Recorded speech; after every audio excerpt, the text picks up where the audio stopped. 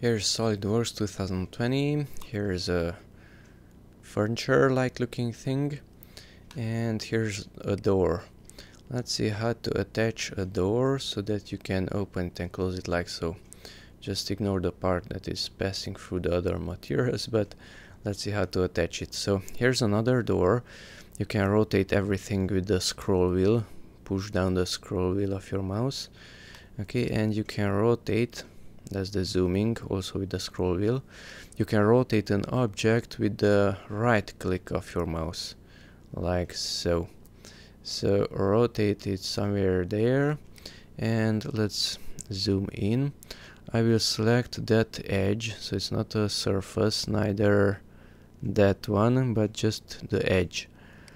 Okay, and use mate. If this window is not here, then go to layout, and mate is the same thing.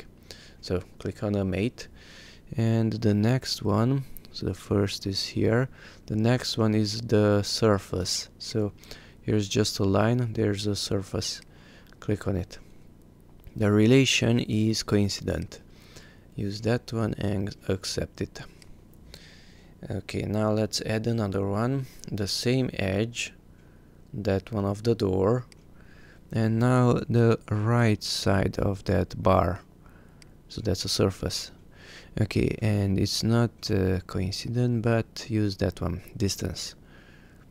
Okay, let's enter, let's say 20 millimeters, and with this one you can move it to the left or to the right, so make sure it's there to the left and accept it.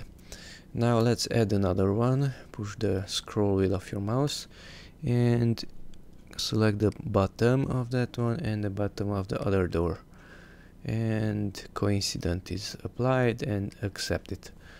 Close that one with that green OK sign, zoom out, push the scroll wheel to rotate it, push the right click of your mouse.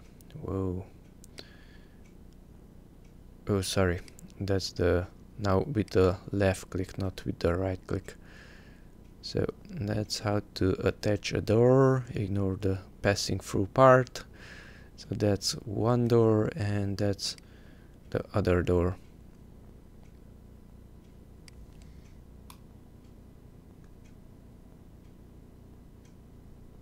Of course it's not closed perfectly.